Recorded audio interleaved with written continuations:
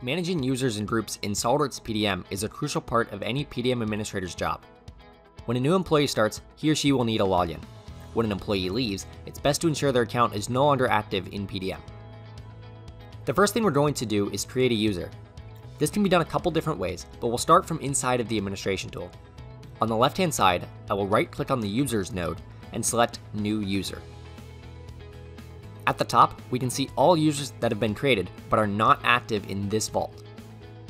I'm going to select New SOLIDWORKS PDM User. Next, we will enter in the user's login name. This is the username that will be used for logging into PDM. Now I will fill in the remaining information for Tom. I will create a password for him, and he can change that later.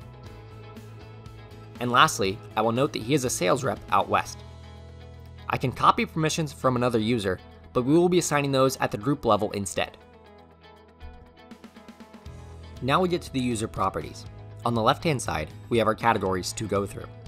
We're going to start with assigning Tom to a group. Notice that the Groups tab is empty.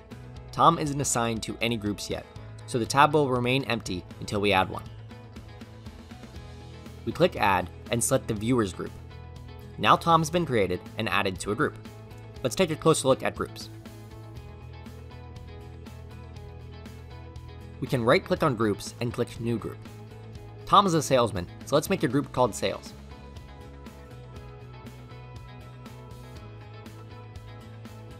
Again, we are taken to the Properties dialog.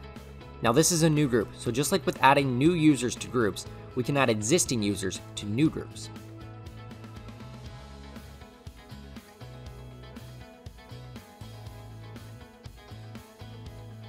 Next, we get to the permissions.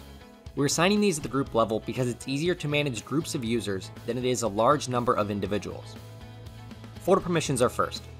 Folder permissions control access to individual folders in the vault.